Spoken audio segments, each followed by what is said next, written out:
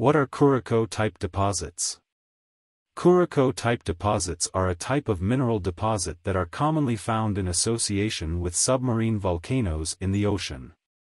These deposits are typically composed of minerals such as chalcopyrite, pyrite, and sphalerite, which are sulfide minerals that contain copper, zinc, and other valuable metals.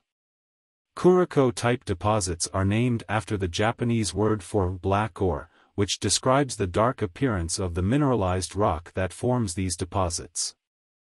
The deposits were first discovered off the coast of Japan in the 1930s, and have since been found in many other locations around the world.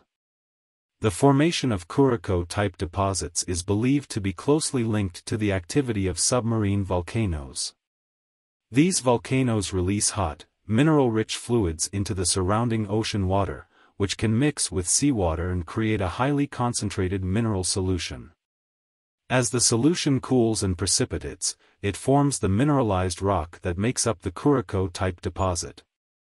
Kuroko-type deposits are highly valuable as a source of copper, zinc, and other metals, and have been mined for centuries.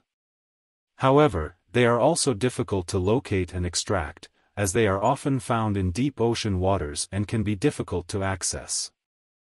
Despite these challenges, kuroko-type deposits remain an important source of valuable metals for many countries around the world. How are kuroko-type deposits formed?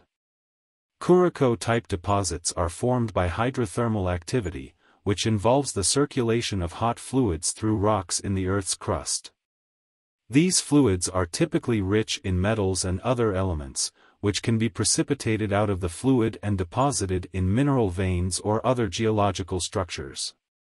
Kuroko-type deposits are specifically associated with volcanic environments, where magma is able to heat up groundwater and cause it to circulate through the surrounding rocks.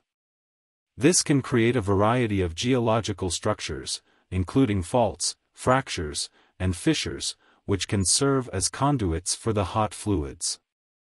As the fluids circulate through the rocks, they are able to dissolve and carry away various minerals and elements, including base metals like copper, lead, and zinc.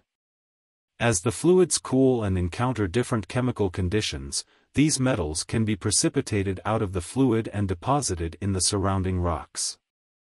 One key characteristic of kuroko-type deposits is their association with black sulfide minerals, which give them their distinctive color.